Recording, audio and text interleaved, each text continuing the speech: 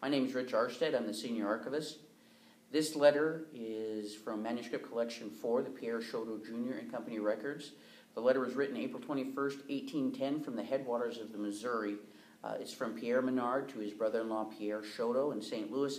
And what he's doing in the letter is describing the difficulty that they're having establishing a fur trading post on the headwaters of the Missouri River.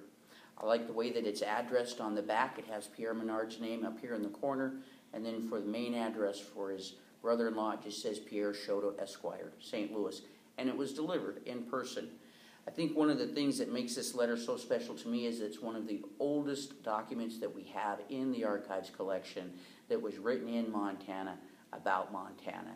And it's fascinating that it would travel in 1810 all the way to St. Louis, Missouri, and then make it back to the Montana Historical Society in 1905.